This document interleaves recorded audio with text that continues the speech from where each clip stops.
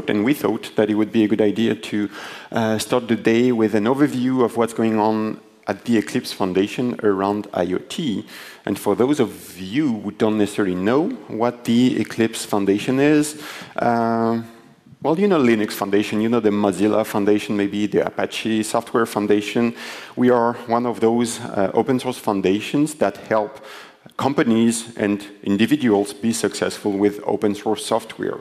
So essentially, we provide a vendor-neutral body that helps, well, to this day, there will be more than 350 projects and more than 270 companies collaborate on open source software, right? There's like putting a project on GitHub is one way to do open source. When you start being more serious about possibly doing and building a business around your open source project, you may want to get some clear governance in terms of like what does it mean to collaborate on the project, to share and to co-own the roadmap, basically. So providing this platform, if you will, for projects to collaborate is what we do. And so we've been around for more than 15 years, and we're a pretty small team. We are about 30 people, many of us being here this week in Ludwigsburg for EclipseCon Europe. So if you want to learn more about what we do, come and find us.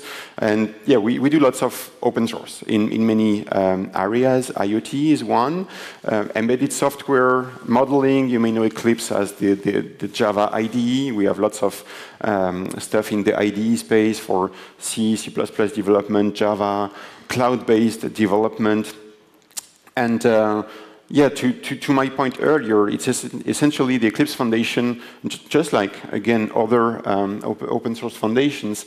The goal is really to provide a framework, a legal framework for companies and individuals to collaborate on open source.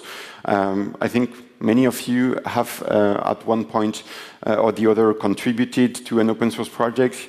You know that licenses are not necessarily always the easiest thing to understand, and contributor agreements, etc. What does it mean to share intellectual property and to collaborate on open source software?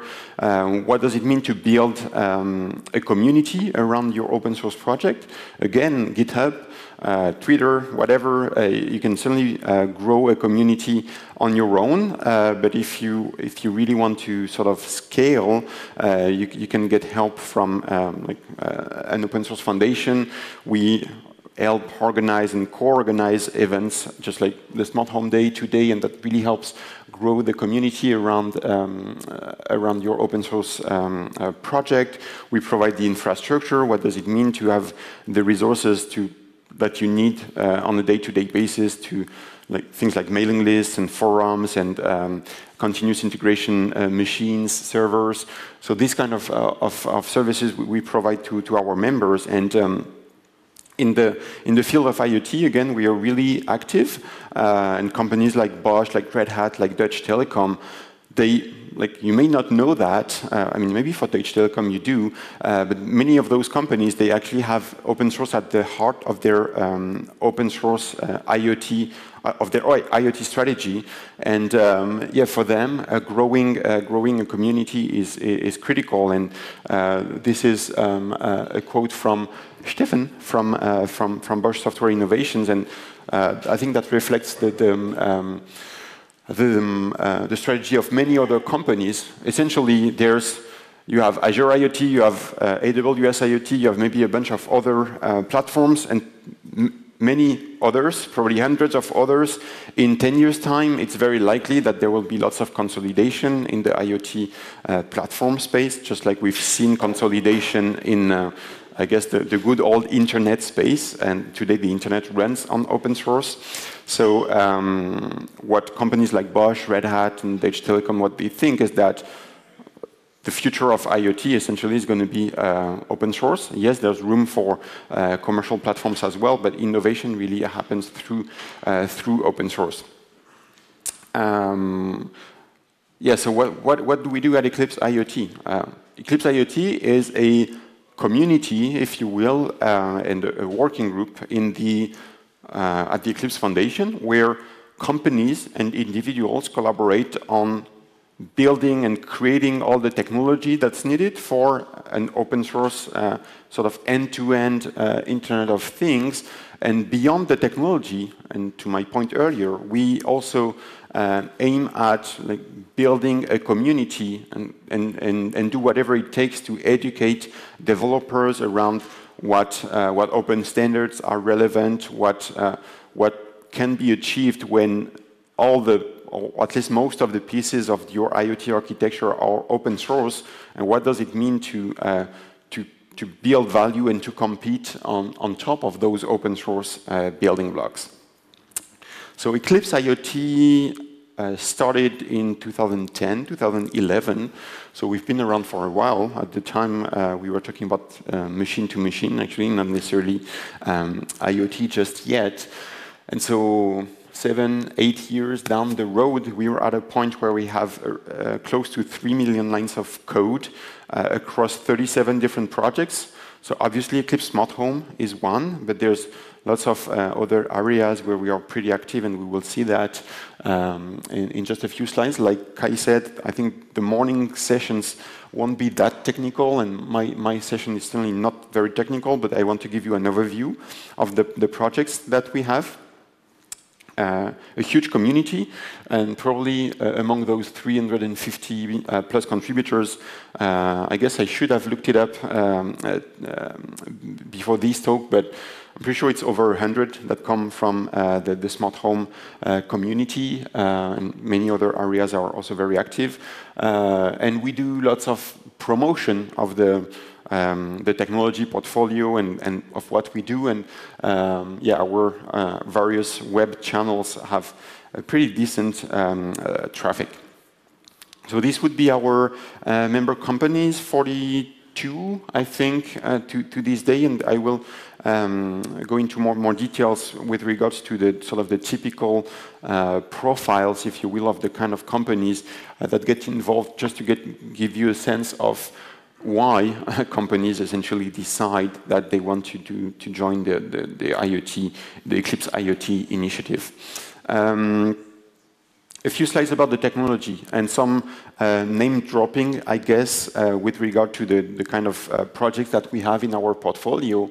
And those projects would typically, I think you're probably familiar with this sort of architecture, even if you use maybe different terminology for different aspects. But in general, an IoT solution will have some constrained remote devices, usually your sensors and your actuators, gateways that help provide the connectivity and the edge processing capabilities, and obviously the cloud where you store your data, where you manage your inventory, etc.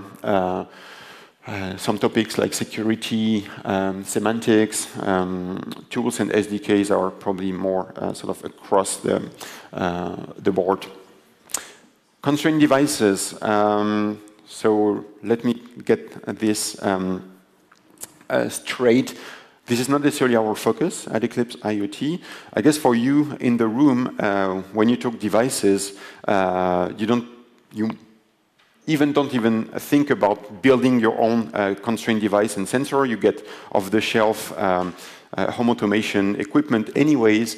But for those folks who need to build their own constrained battery-powered devices, they still need some support, like in terms of real-time operating system, protocols like Bluetooth and 6LoWPAN and whatnot. So what's available out there in open source to do just that? There's a lot. Like there's lots of open source projects already available, like real-time operating systems that have IoT support, like in terms again of protocols, etc. So ARM Mbed, Amazon FreeRTOS, Zephyr from Intel, and like there are great solutions.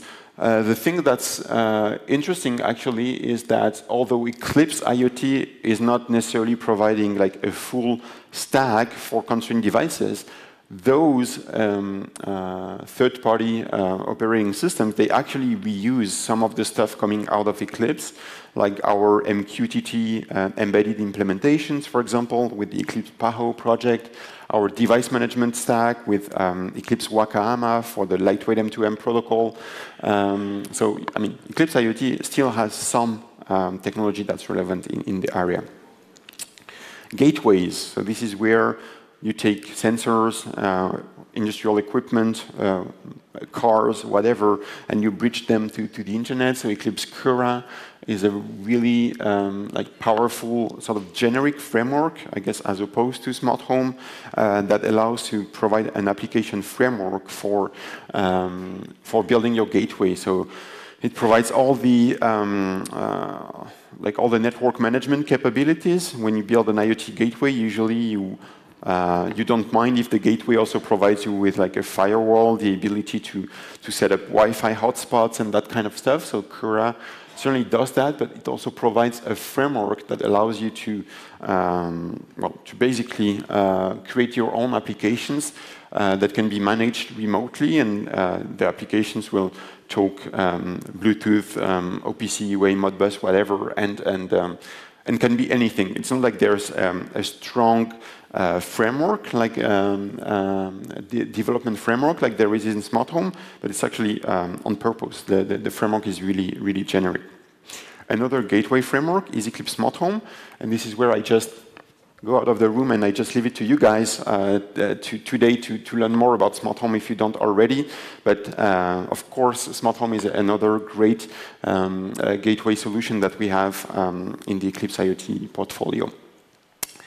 And last but not least, the cloud. And this is an area where we're pretty strong and really active these days. What do you need for an IoT cloud? What is specific to IoT in a cloud platform? Like when you talk cloud, you certainly want to store data. You want to maybe have some kind of web interfaces and dashboards. But things that are really IoT specific are, for example, the device connectivity. How do you ingest data in your IoT backend in a way that's sort of agnostic of what protocol you use? Some of you might be familiar with MQTT, but MQTT is just one, right? There's also legacy devices out there that might be talking HTTP, some other devices that plan on sending data using FTP, that kind of stuff. How, from a cloud perspective, and from even more so from an application developer point of view, how do you make sure that when you build your smartphone application or whatever is your end user application, you don't want to worry about how to effectively interact with the devices? So Hono, Eclipse Hono provides just that, the equivalent of the Azure IoT Hub or whatever AWS calls the equivalent of this generic connectivity layer. Another important aspect of an IoT cloud is all things device management. When you have devices in the field, how do you make sure that they are up to date? How do you make sure that if you have a bug or a security issue that you want to fix, you can efficiently roll out your software upgrade? If you have thousands of devices, rolling out the software upgrade might actually be challenging, because if you have, say, a 100 megabyte firmware, you don't want to push this firmware to all your thousands of devices at the same time. It will kill your network. You will be at risk of breaking your devices all at the same time if there is yet another bug in that particular firmware. So all the intelligence for rolling out software, for figuring out your device inventory, what kind of version of software you are running, is in the scope of Eclipse Hogbit and Eclipse Leshan, more specifically for devices that use the lightweight M2M protocol. Digital twin, how do you have a cloud API that's a representation and that's reflecting the capabilities of your actual devices and provide you with a way to interact with the devices, no matter whether they are effectively accessible at a given point in time or not. Think about, I don't know, a light bulb. When you talk to the light bulb API in the cloud, you want to switch on and off. but the light bulb might not actually be connected at that very point in time. So the cloud API needs to allow you to set basically a desired state for the device. And whenever the device comes online, your digital twin stack will reconcile the state of the physical twin with its digital counterpart. So Eclipse Ditto does just that. And so, like I said, lots of name dropping. You can certainly do some research if you want to learn more about the projects. Those are microservices, right, if you will, for building your IoT cloud. At some point, you need integration. And that's what the Eclipse Capua platform provides. So think about, well, the equivalent of the kind of interface you would have in Azure or AWS that federates all your different microservices. Capua does just that. So provides a web dashboard, provides integrated set of APIs, and all of the above runs on Kubernetes, on Cloud Foundry, like all kinds of paths that you would find out there. So, and I don't have my watch. How long do I have left? 5 minutes, sounds good. So that's for the technology. And again, iot.eclipse.org or Google is your best friend if you want to learn more about the projects. I said I would be spending some time on our ecosystem and the kind of companies that get involved. So we have the likes of Bosch and Siemens who, like when you talk about billions of devices, well, they are producing billions of sensors, like literally. So for them, open source software and open standards are really a way to provide and to achieve interoperability, especially in the realm of Industry 4.0, right? All across the supply chain. It's actually important that all the people and companies involved share the same standards, share the same way to expose and exchange sensor data, so that we can really achieve what Industry 4.0 is aiming for, right? Interoperability, better like safety, and just in general being able to collect meaningful data. Software vendors like Red Hat, Canonical, Influx Data, they package Eclipse IoT software. Like there are like snaps, for example, for OpenHAB, or there are distros that will provide commercial support for some of the Eclipse IoT projects. So for companies like these ones, they really want to showcase their expertise and why their commercial solutions are maybe better than others and do better than vanilla open source solutions. So they get engaged through test beds, for example, and they demonstrate how their stuff, like how they build on top of open source. Hardware vendors like Sierra, Samsung, Intel, they want to have good solutions to provide a way to manage remotely and keep their modules and their hardware up to date. So device management standards like Lightweight M2M, they promote reference implementations that are being developed at Eclipse. Telcos like Orange or Deutsche Telekom, obviously getting into the smart home space is important because it means that they can like provide more value to the consumers, like in terms of maybe DSL or cable boxes that have home automation capabilities. System integrators and IT services companies, obviously they want to showcase their expertise. We do research projects as well, so this is also a way, like Eclipse IoT is a way for those research communities to have to disseminate the results of their research projects. And two more slides about what we do, and basically the programs that we have for our community, the companies that are involved, but also the individuals. I guess the first row is more for individuals, or at least for people rather than for companies. The Virtual IoT Meetup, if you don't know the Virtual IoT Meetup, you probably know meetup.com and you've attended some meetup in person. Our virtual IoT meetup is webinars that we organize every 2 weeks with IoT experts. So just subscribe to our meetup and watch out and look out for future webinars. The Open IoT Challenge, every year we have some sponsors that help us put together a nice prize pool. And the goal, basically, of the challenge is we ask people to build cool IoT projects on top of open source and on top of Eclipse IoT. So we are just opening the Open IoT Challenge, this year's Open IoT Challenge this week. So if you guys are building really cool stuff on top of Smart Home and OpenHAB, you may want to apply. And if you have any questions, we can certainly talk more today about your ideas and whether I think it's a good idea. For example, the developer survey, we ask people what they do in IoT, and you can check out the results of this year's survey, like basically what programming languages people use, what protocols.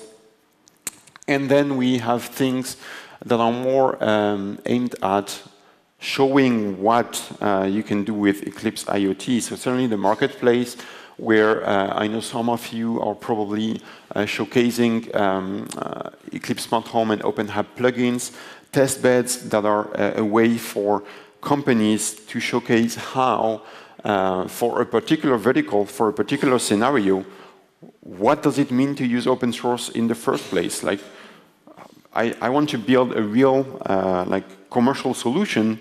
Open source sounds a bit scary because it's like unmaintained, like at least in appearance, unmaintained software. How can I build my solution with open source? Where should I start? What companies can help me with commercial support and expertise? That's what we showcase through our test beds. So we have 2 as of today. I would love to have more. So if you have ideas in that area, we should certainly talk more. And last slide is what's coming next. And like, there's a lot happening.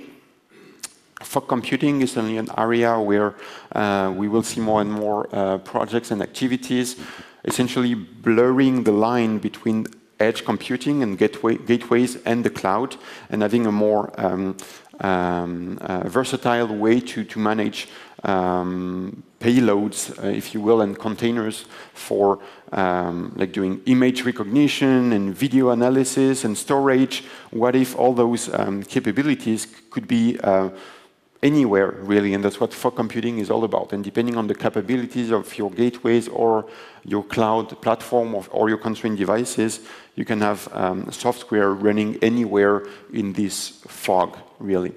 Some interesting things happening around industrial IoT with new standards like Sparkplug for bringing MQTT to the next level in terms of industrial automation.